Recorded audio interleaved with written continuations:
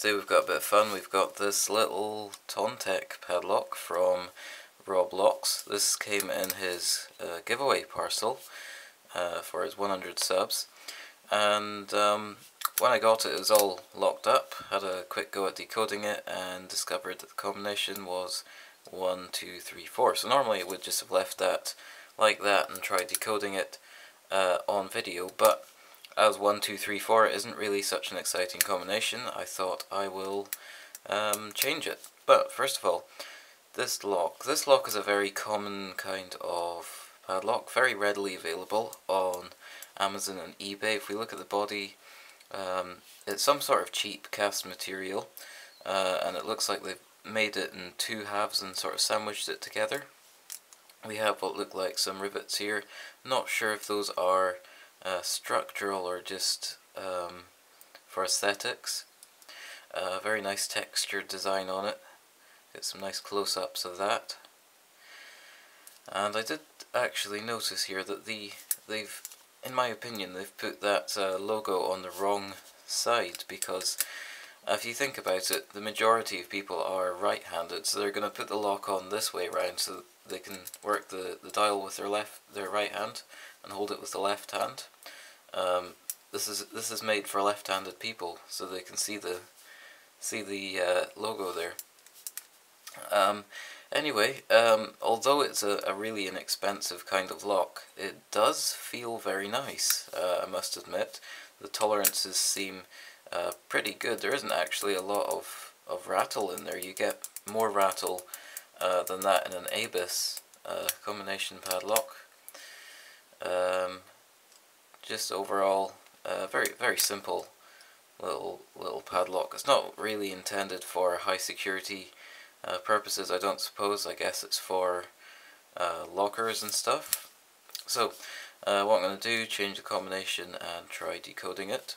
So we turn it 90 degrees and push down. And a really nice little feature on this is that you can turn it when you push it down, and it actually locks it there in the reset position, so you don't have to hold it down like you have to with most other combination locks.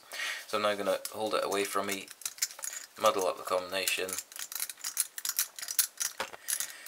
and once I'm sure that everything's in position and not between two numbers or anything, I can turn that and lock it up. There we go. I also like to turn the dials in both directions when I lock it up, just because if you turn it all in one direction, I think it can be somewhat easier to open. We'll just change these to, we'll put it to 1, 2, 3, 4 just to prove that the old combination definitely doesn't work. Okay, so I'm not going to go through the step by step how to decode one of these. I've already done that with the Abus combination lock. What was it, 165/45 I think it was, the Abus. I don't really remember, but I think I described in that video how to decode these pretty much. I just pull tension on the shackle, turn all the dials until they lock up. That's locked up.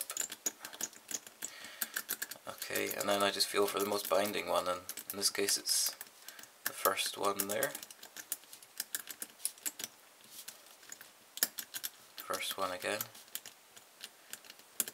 Third one was the fourth one was binding a little bit. First one again. So while I'm doing this kind of tedious task, I guess we can talk about some stuff that's been going on in the community. Last week, I think it was, UK Lock Sports got a huge upgrade, and at first I didn't really like it, to be honest, because I personally think if things are working, you should just leave them the way they are. But the guys over at UK Lock Sports done a great job there, and so if you haven't been on in a while, or you haven't been on at all, definitely go and check it out. It looks really awesome now. Okay, that was it. I think we turned, yeah. So 9132 was a combination. I was surprised to find that this does have false gates in it. I guess we could figure out how many false gates it has. So we've got 9 there as a true gate, so 1, 2, 3. 3 false gates and a true gate. Let's try that again on this one.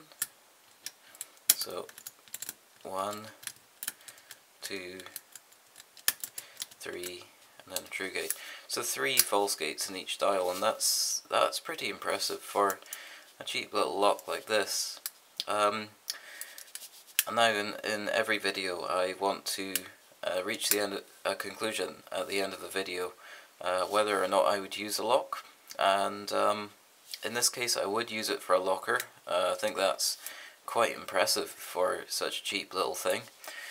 For a garden shed, well, probably not, because this isn't designed for a garden shed or outdoor use, I don't think.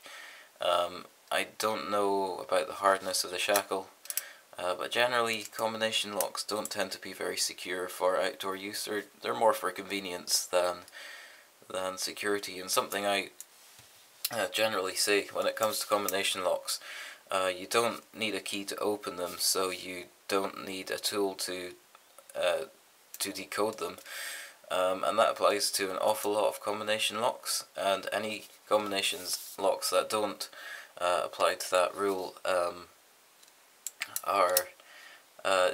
will generally be opened with a decoding knife anyway, so they're not really for security, just convenience, and you must treat them in that way.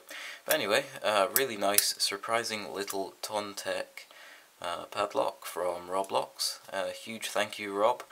It's been fun, and yeah, I'll be passing this on to somebody else so they can hopefully have some fun. Anyway, hopefully I can get some more videos done soon. It's been really fun to make this one. I'm starting to remember how nice it is to make videos again. I know I've been dropping out the past couple of months, I guess. I've not been making very many videos, but such is life. Anyway, big thank you guys for stopping by today, for watching, and don't forget to check out UK Lock Sports if you have some spare time. Alright, we'll see you in the next one.